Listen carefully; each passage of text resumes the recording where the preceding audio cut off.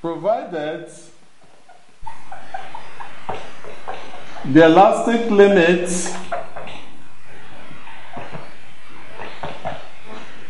of a spring carrying loads is not exceeded, the extension produced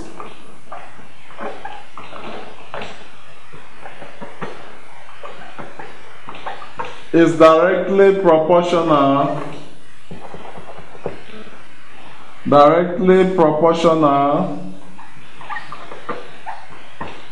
to the force, the loads, or applied force. That's Hooke's law.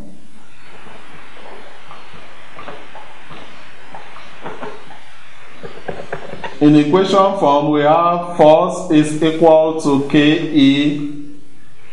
where F is the applied force or load, the load on the spring. E is the extension produced. K is the force constant of the spring.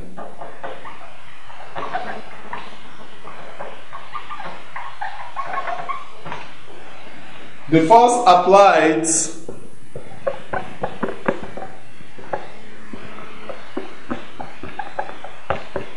is equal to the weight of the load.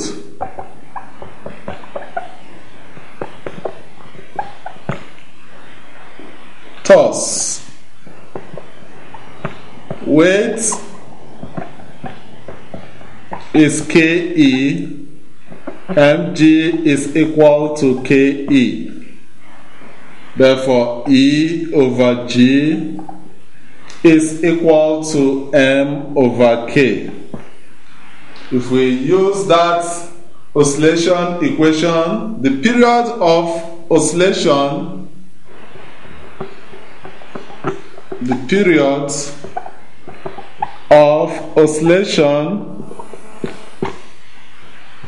of a loaded spring, that's spring carrying load, is T equal to 2 pi square root of E over G. We can rewrite it as T equal to 2 pi square root of M over K. The angular frequency or the angular speed